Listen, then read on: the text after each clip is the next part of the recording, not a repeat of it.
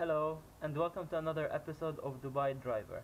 In this episode I'm going to show you how to remove and take off the rubber paint or plasti dip from the rims. The reason why I want to remove it is because the brake dust keeps on accumulating on the surface of the rim and it makes it look not really that nice. For this project I'm going to use WD40 to try to remove and dissolve it.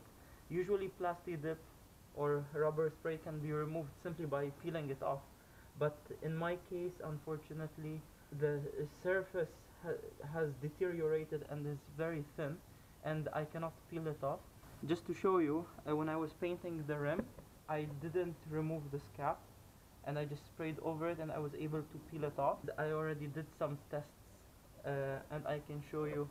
You can see over here how it has removed the layer of the rubber, and we're going back to the original state of the rim. And for this project obviously it's good to have some gloves to protect your hands. Get a can of WD-40.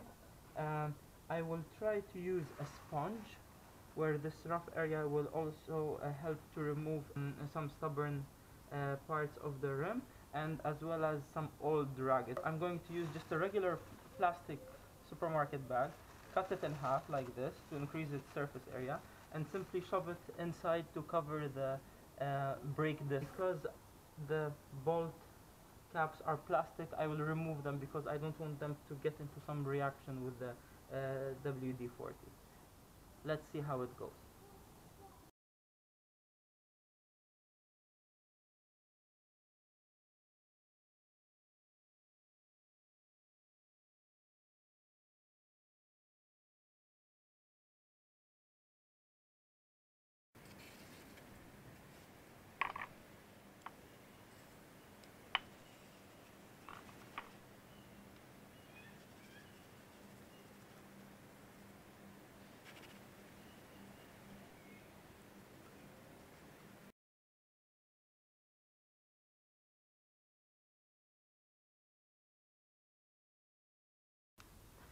Alright, so after almost an hour, this is the result.